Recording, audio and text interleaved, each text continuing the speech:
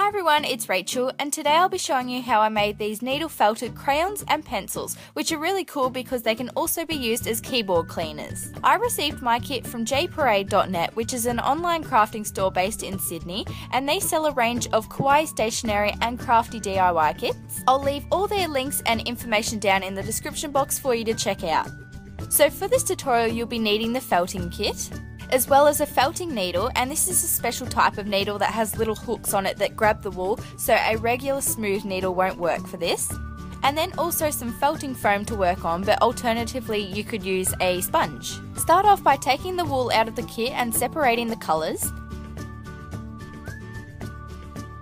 The kit also has a list of instructions with pictures to follow, but if you can't read the Japanese diagrams like me, you can use the Google Translate app to take a photo of the text, highlight what you want to be translated, and then it will do it for you. So I'm starting off by making the pink pencil and cutting the felt so it's 10 centimeters in length like the instructions say. Then roll it up into a tight coil and start poking it with your felting needle to make the wool nice and compact. If you have more than one felting needle, you can use multiple ones at a time to make the process quicker. I then did the exact same thing to make the base of the yellow pencil.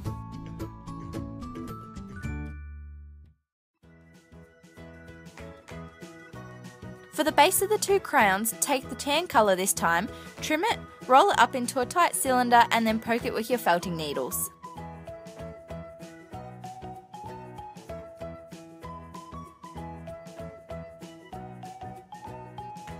Moving on to the tip of the pencils, follow the instructions which say to roll a small piece of the wool, kind of as if you were making an ice cream cone, and this will make the shape you want. You want to make this part nice and compact except for the wider end, which you need to leave fluffy so we can connect it to the base later on.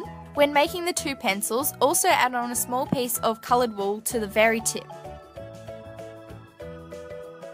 Once I was happy, I then trimmed off all the excess fluffy wool so there wasn't as much, and then began connecting it to the base. And then just repeat these steps for both of the coloured pencils.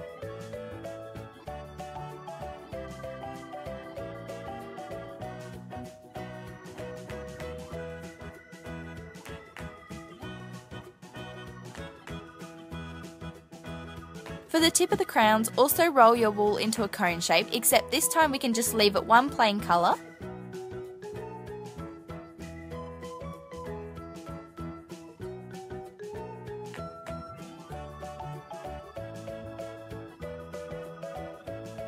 The crayons also then have some markings on them, so to make these I took a thin piece of the colour I needed and twisted it so it was nice and tight. You can then position them in the right spots and then attach them on.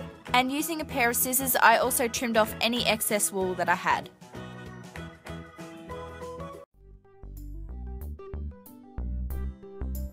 For the faces, I started off with the eyes by twisting a black piece of wool, poking it on and then trimming the excess.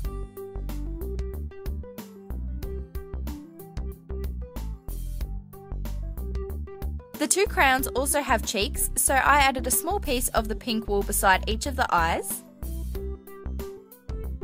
And then finally for the mouth, twist a very thin piece of red felt and attach it in a curved shape for the smile. The instructions also included a little nose on the pencils, but I decided not to add them on mine. So that is everything for this tutorial. Thank you so much for watching. Don't forget to check out the information in the description box where you can buy one of these kits and loads of other kawaii items from JParade. Give this video a big thumbs up, subscribe to my channel for more, and I'll see you next time. Bye guys!